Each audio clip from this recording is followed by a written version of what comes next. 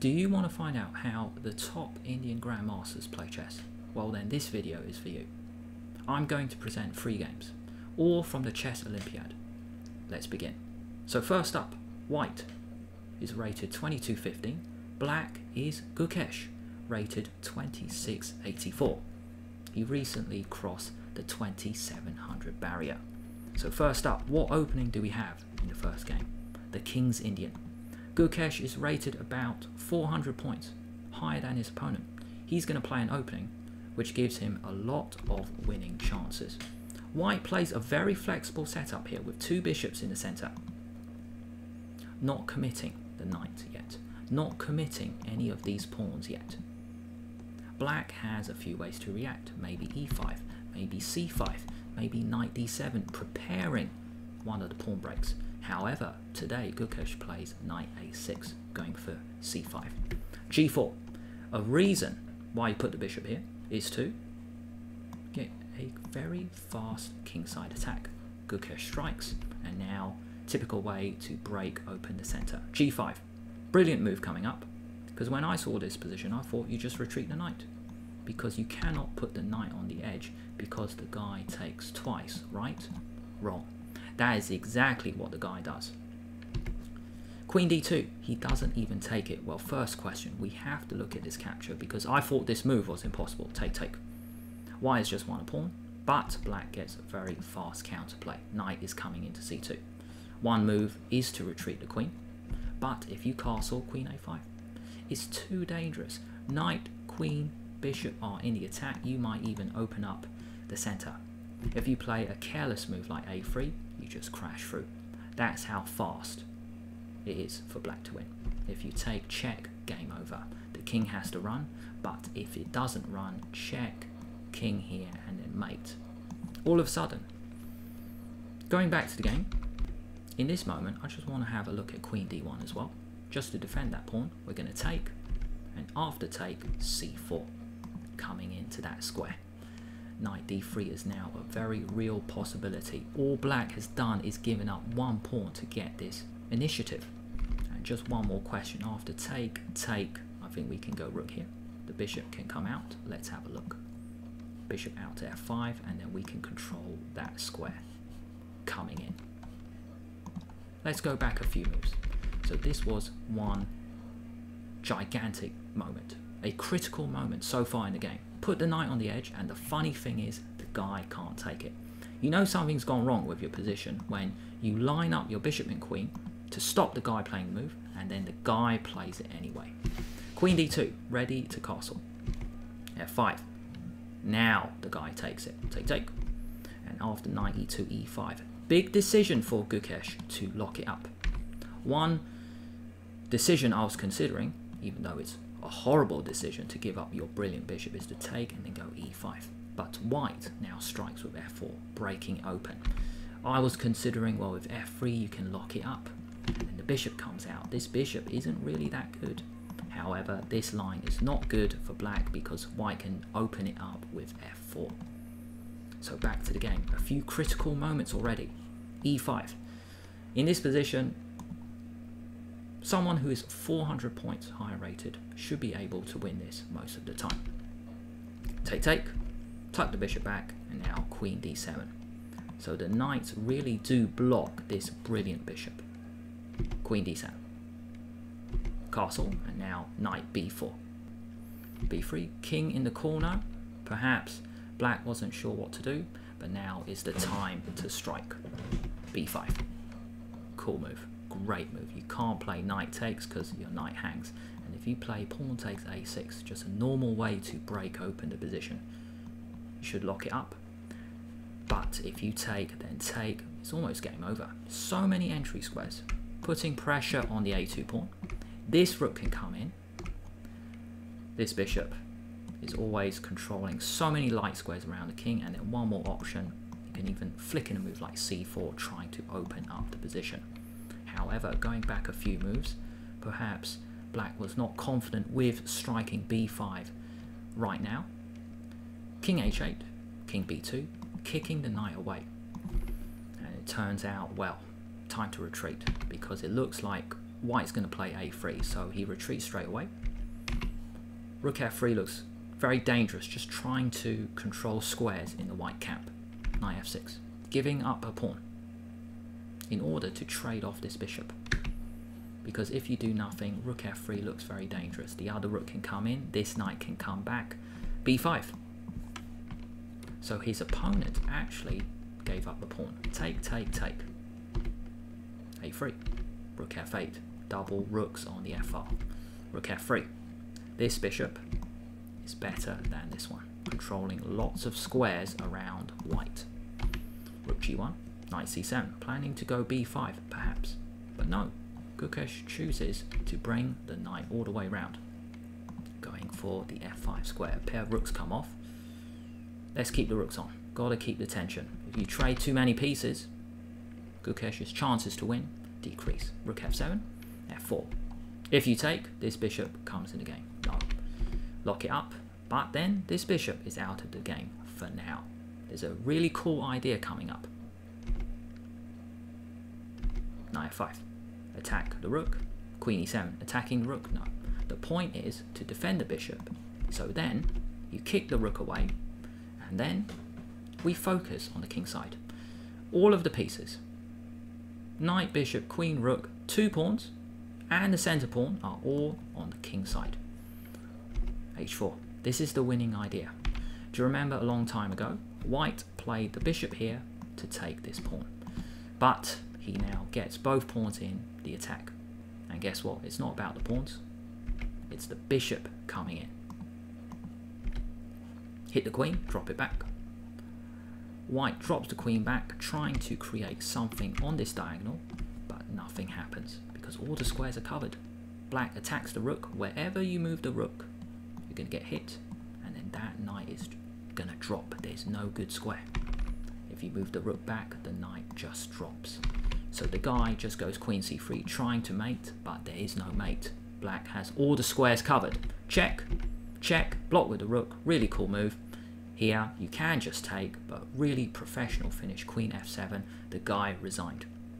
Forcing a queen trade. Once they come off, everything is hanging. g2 is going to come. This knight is hanging, this bishop is hanging. So the best move is to stop the guy queening, but then you are now down a bishop. You've even got this pawn to run home. Crushing victory. 43 moves, not easy, but with Gukesh playing the King's Indian, it gave him winning chances right from the start. At the end, I'm going to show you a resource from lichess, explaining how all of us can get better from a specific opening.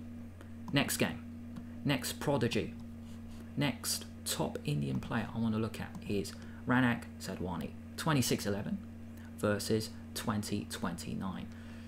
A 600-point difference, basically.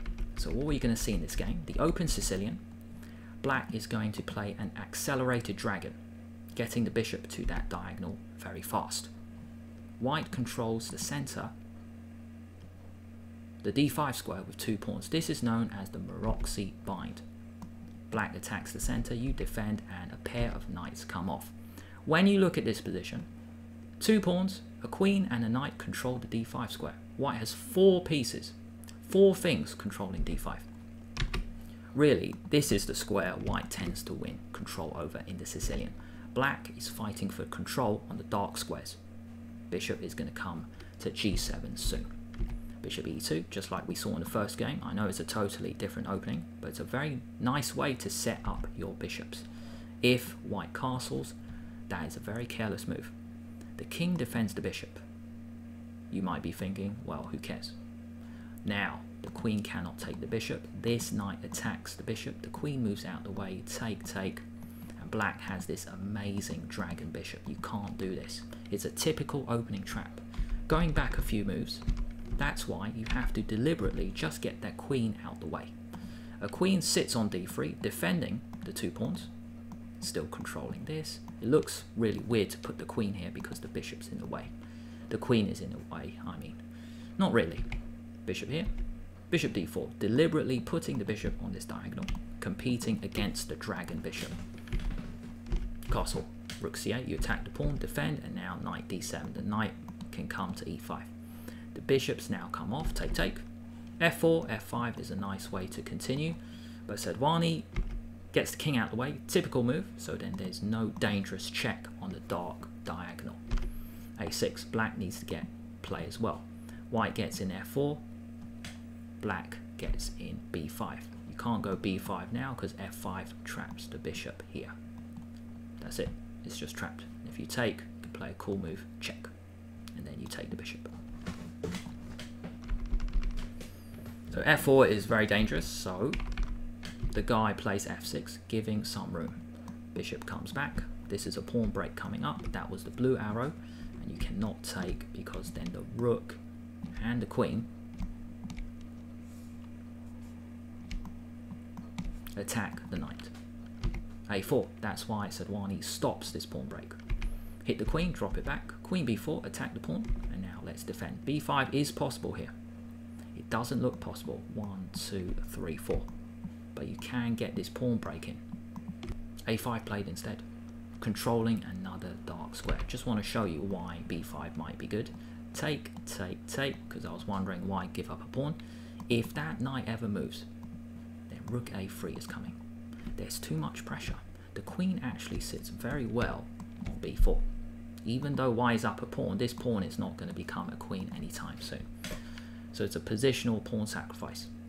If the knight ever moves, the rook can come in here. That's what I was discovering. So here, if you move the knight, you can even just take here, but the point I was showing was get the rook in the game. Now back to the game. This didn't happen. The guy actually went a5. h3. Is the point of this move to go g4? No. It's to play bishop g4, offering a trade. You can't move the bishop out the way because you lose your rook. So bishops now come off. You can't play f5 because take. You've just chucked a pawn. That's why bishop g4 is a great move, finding the correct trade. The bishops come off, and notice when this happens, the strength, the control for the square belongs to white. You can play a move like e6, but then we got a new weakness. Maybe rook here. And if rook here, maybe knight here. New target. Just one pawn push, and there's a new target. That is one option. So the guy didn't play e6. Rook f3. Perhaps coming here, maybe come over to the king or the queen side. Hit the queen, and now queen d2. Very accurate move. You don't want to go allow black to play knight b4. So queen d2, great move. Offering a trade, but trading on his terms. That's what the 2600 is after. You're going to trade, but every trade will improve my position. Just like that bishop trade a few moves ago. Take. That pawn is now weak forever. You attack the pawn, doesn't matter. I'm going to lock your queen out. f5, trying to get the rook in the game. Doesn't work. Queen e1. Now rook e7 wins the queen. Rook e7 wins the queen. We have two rooks and a queen on the same line. This is known as Alekhine's gun. Very passive rook and queen. Very active rook and queen. You can even take that, but no. I'm going to take here first. You can't take this way because take. It's almost checkmate. All squares covered on the 6th rank. So only a few more squares to cover on the back. Throw in a check. If the king goes to h8, queen comes here. If the king goes to f8, it is still the same move, game over. If we look at black's pieces, all boxed in here. If we look at white's pieces, all the two rooks and the queen dominate the files and the diagonals. Queen h8 is mate. Black has to block with rook f6, but then things come off in white's favour. Take, check. Only move is to block. And you can play check. I think that is winning, but very precise finish here, just to win the queen. Can you see the finish? It's just a 2-move combo where you're going to move the queen, and then the rook comes in, and you pick up the black queen. I'll give you 5 seconds. Queen h6 check, game over. Only one move, and then the rook comes in, and you're going to pick up the queen. Stay tuned to the end. I'm going to show you a very cool lichess resource. Puzzles in a specific opening to help you get better. Now we have the final game. White is Pentala Harikrishna 2720 versus Dimitrios Mastros Vasilis. I might be pronouncing that wrong. Rating difference of 120. So what opening are we going to get here? The Catalan, one of the best ways to play with white and one of the best ways to defend with black. D4. Many options for black. You can strike in center. Lots of different pawn moves.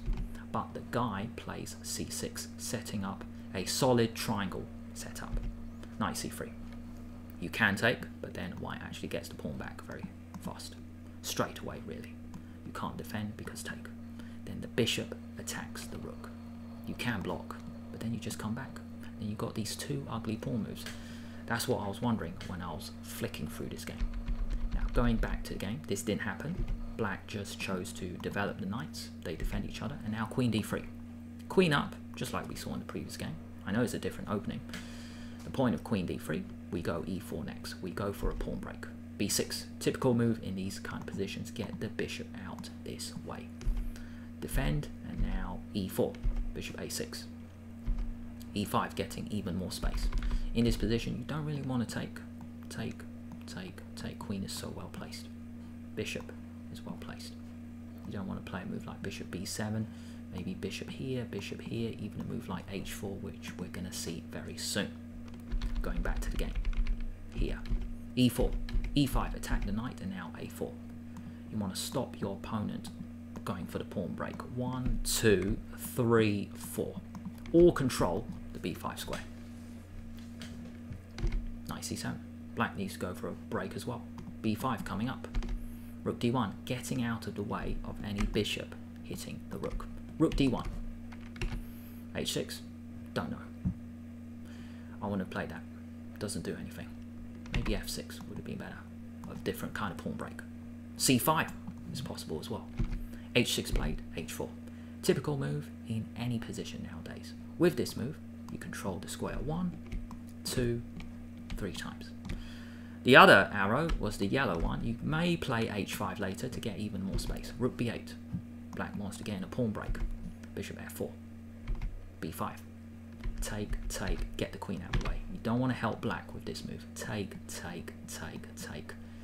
Black is so fast on the queen side, getting a good amount of play. Pentala doesn't do that. He takes once, but then drops the queen back. If you play b4, then the knight can go here. Knight might come round later. 1, 2 to g3.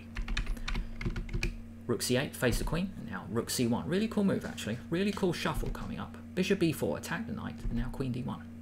Looks like white has arranged his pieces in a good way to fight against the counterplay. Really cool way to sidestep. Now the two rooks are just taking care of black's play.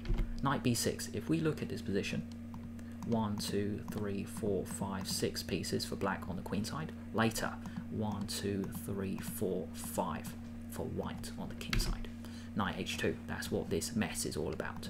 The knight comes back here. Typical way to get play. The bishop attacks the pawn. This bishop might come in the game. Please bear that in mind. A brilliant finish coming up, and the queen can come into here or here. Take. Very important to take with the pawn to stop the knight coming in. If you took with the rook, which looks all right, knight comes into b5, and we can see this square is being controlled by the knight, bishop, and the rook. So don't give your opponent an easy entry square. Go back a few moves. Take. Queen e7. Knight g4. Two rooks are dealing with the pressure from black. Now it's time for white to start his attack. Bishop, knight, bishop, pawn, queen also coming in. Knight a8 looks all right because 1, 2, trying to get play. Another option was knight e8, so then the knight is actually closer to the king side, but the knight actually steps in the wrong direction. Brilliant combo coming up. Typical combo in these kind of positions, but it's really cool that it works out. Bishop takes pawn. What's the point of this? This square is now going to be filled with the knight. Black took, now knight check. King up, check. King here. If you go queen here, the bishop can actually come here to defend. Or it might be some really weird draw. No. Turns out after this, you stop this by putting the queen on the right square, queen f4. King g7, now what? If only white could find a way to get the queen on this light diagonal, it would be game over. Absolutely brilliant move coming up, and I bet his opponent from Greece missed it. Bishop takes d5. Please notice in this game we have seen a double bishop sacrifice if the guy takes. Now in the game you went bishop here, but what happens if take? Well, what's the difference? Why give up your bishop in this way? Because now the light squares are able to be controlled by the knight and the queen. So first check and now check. So that check wasn't possible a move ago here because there was a pawn on e6. Check, check, and now knight f6, game over. Queen h7 is mate. There's only one way to stop it, but you just take it and there's still mate on that square. Brilliant tactic. Let's go back a few moves. After this capture, bishop takes d5, this brilliant double bishop sacrifice move, bishop d3. So then not allowing the queen on that diagonal, but doesn't matter. We still play the move, knight check, which we saw in the line. The king moves, and now we control the diagonal. Bishop comes back with check, game over. If take, then check. If you block, then check. En passant, we win the queen. Once the king goes in the corner, it's the same finish. By the way, you can't go here because it's check and then mate. Or you can go check and then mate, same thing. Knight is just going to come back to f6. We need two pieces to control the h7 square. We can trade rooks first and then knight f6, game over. There's no good way to stop checkmate. You can give up the queen, but then you are totally losing. Queen for knight and bishop, game over. What a total crush by Harikrishna. Here's the resource I was talking about. How to get better at a certain opening. Game 1, we saw the King's Indian. Game 2, the Sicilian Accelerated Dragon. And Game 3, the Catalan. I'm going to include 3 links from lichess. The tactics, the puzzle section. Do 10 puzzles per opening. That's how you get better. Let me know what you think about this resource. Do you think these tactics are worth solving?